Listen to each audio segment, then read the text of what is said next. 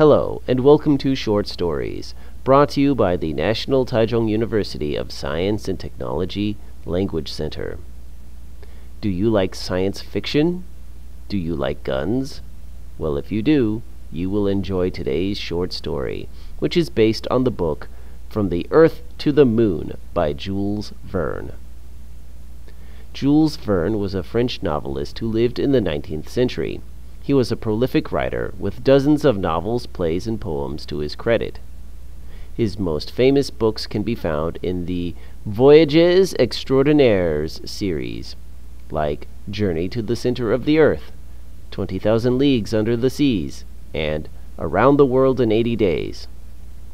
All these stories have been turned into a movie or TV show at some point. Perhaps you've seen some of them. I chose today's short story, From the Earth to the Moon, for two reasons. First, Jules Verne actually calculated what it would take to reach the moon, and he wasn't too far off. That's pretty impressive when you consider that he published this book in 1865. Second, Verne's descriptions of Americans and their love of guns were too apt to ignore. I found this story to be pretty funny. Vocabulary. Sine qua non. Sine qua non. A medical license is a sine qua non for any doctor. Artillery. Artillery. The enemy artillery devastated the town. Projectile. Projectile. The tank was destroyed by a powerful projectile. To the bone. To the bone. The handsome rebel was bad to the bone. Prick up one's ears. Prick up one's ears. The students pricked up their ears when the teacher announced the results of the final exam. Shoot for the moon. Shoot for the moon. Why only run for Senate? Why not shoot for the moon and run for president? A snowball's chance in hell. A snowball's chance in hell. You have a snowball's chance in hell of passing the English test. Lunatic. Lunatic. The dangerous lunatic was sent to the nearest medical institute. The story. Not long after the end of the American Civil War, a new and influential club was established in the city of Baltimore, Maryland. When an American has an idea, he directly seeks a second American to share it. Thus was formed the Gun Club. In a single month after its formation, it numbered 1,833 active members and 30,565 associate members. One condition was imposed as a sine qua non upon every candidate for admission to the club. The candidate had to either design a new type of firearm or perfect an existing one. The bigger the weapon, the better. It is but fair to add that these Yankees, brave as they have ever proved themselves to be, did not confine themselves to theories and formulae, but that they paid heavily with their own money to produce working prototypes of their designs. The core of the Gun Club included many former military officers and veterans, many of them well versed in the science of artillery. Their military weapons attained colossal proportions, and their projectiles, exceeding the prescribed limits, unfortunately occasionally backfired or malfunctioned. Most of the active members of the Gun Club bore the marks of their failed experiments. Crutches, wooden legs, artificial arms, and steel hooks were common sights at club meetings. It was calculated that throughout the Gun Club there was not quite one arm between 4 persons and 2 legs between 6. In the early days, the gun club meeting hall thronged with activity.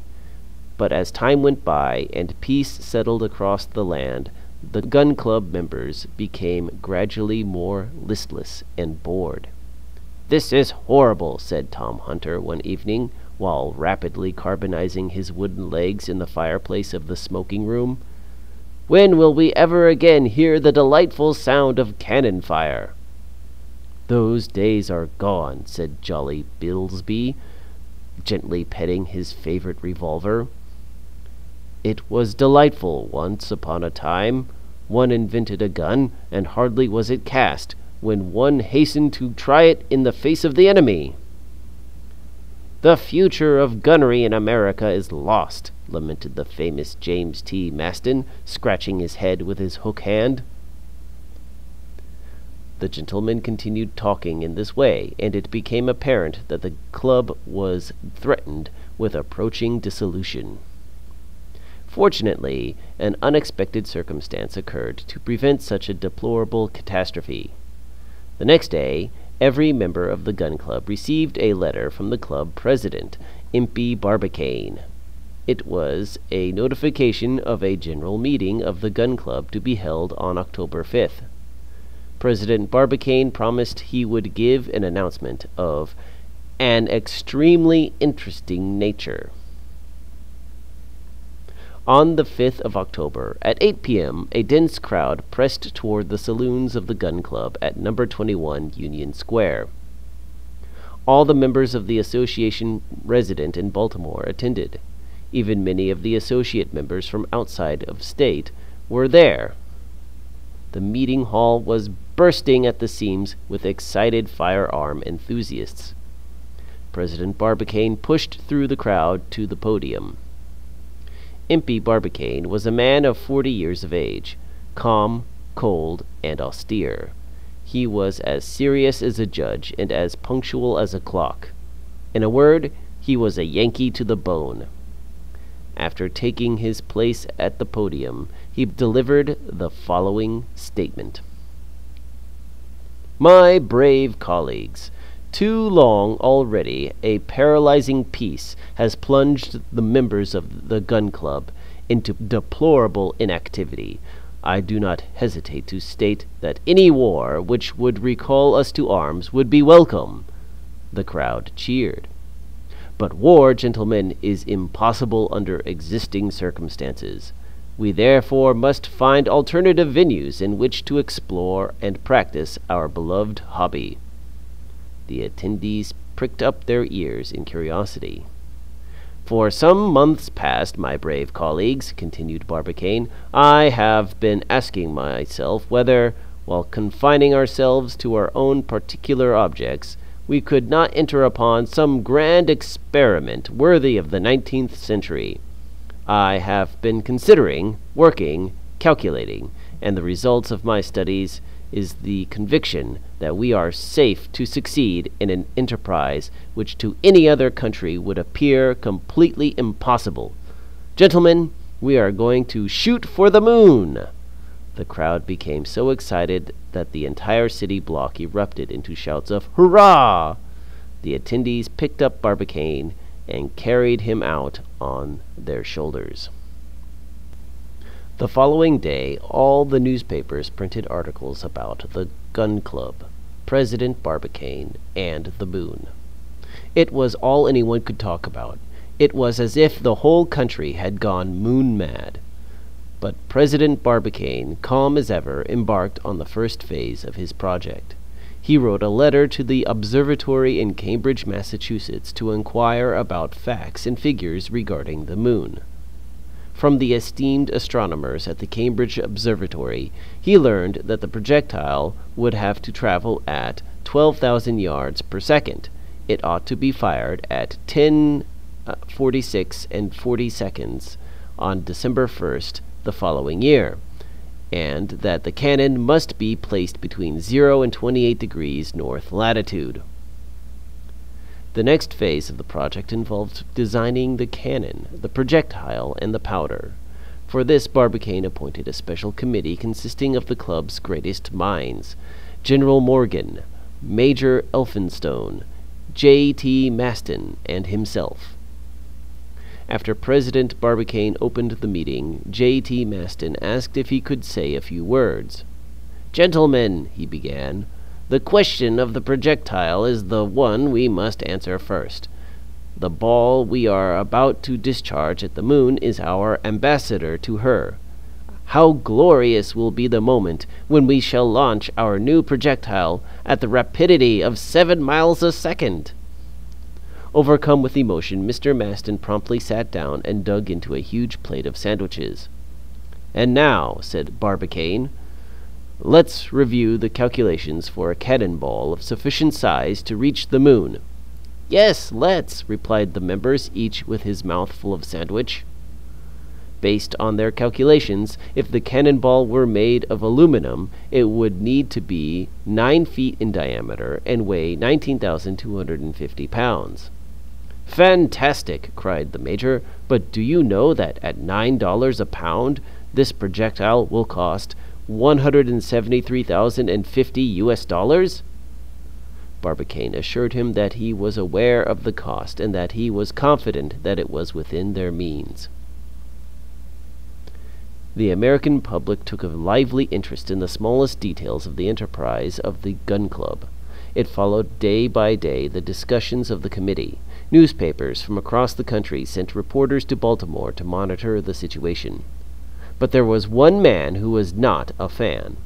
His name was Captain Nicholl, and he was a vocal opponent of the Gun Club's ambitions. Unlike Barbicane, who was an expert artillerist, Captain Nicholl's field of expertise was armor, which made the two men natural enemies. It didn't help that they had similar personalities and equally strong opinions. "This project has a snowball's chance in hell of working," Nicholl wrote in the Baltimore Times. "I'd be willing to bet $15,000 of my own money on it." Barbicane agreed to those terms. The Gun Club's moonshot was so famous by this point that it was relatively easy to raise the necessary funds. A grand total of $5,446,675 was raised. The project then moved to Florida, where the enormous cannon was built and placed into the ground. There were some hiccups along the way, but the work was completed on schedule. Things were going well when President Barbicane received a most unexpected proposal. A French adventurer named Michel Ardan proposed to fly to the moon inside the shell of the projectile. Barbicane couldn't believe it. "This man is a lunatic," he declared. Mr. Ardan soon arrived in Florida by ship. He was a tall, robust man in his 40s. The love of the impossible constituted his primary characteristic. "You are Barbicane, I suppose?" said Michel Ardan as he stepped off the ship. "Yes," replied Barbicane, and Mr. Ardan gave him such a handshake that he thought he would lose all his fingers. "All right," shouted Ardan. "Let's light this candle." After a brief discussion, the two men came to an agreement. The shell would be redesigned so that Barbicane and Ardan could travel to the moon together. The next day, another surprising visitor arrived. It was none other than Captain Nicholl, and he had some very hard questions for the pair of lunar adventurers. "How do you plan to breathe up there?" he asked Ardan, who had no answer to give. "The only ignoramus bigger than you," accused Nicholl, "is that fool Barbicane." That was the last straw. Barbicane challenged Nicholl to a duel, and he accepted. They met the following day at 5 a.m., armed for battle. But before the combatants could discharge their weapons, Ardan appeared and yelled, "Stop, brave fellows!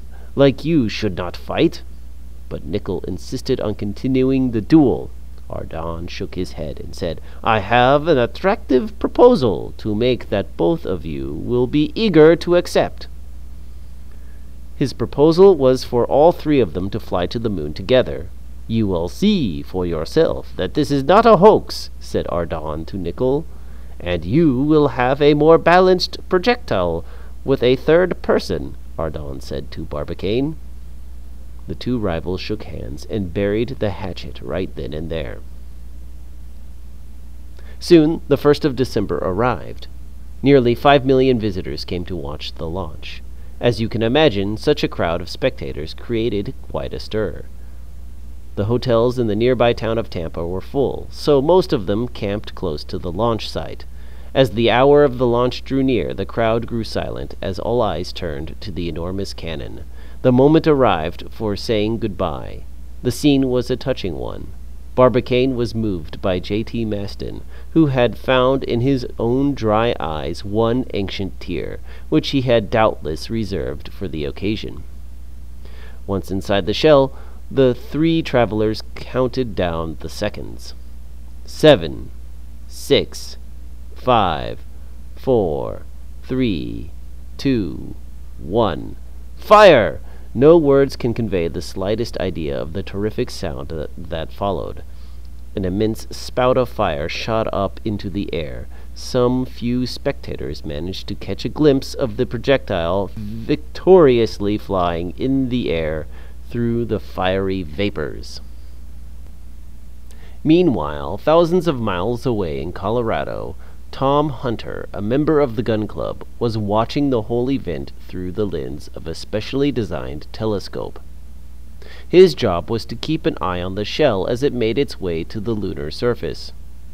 "They have not yet reached the surface," Mr. Hunter told J.T. Maston 3 days later. "I'm really worried that they may never reach their destination." He added. Mr. Maston sighed and said, "Those 3 men have carried into space all the resources of art, science, and industry. With that, one can do anything, and you will see that, someday, they will come out all right." The questions. Number 1.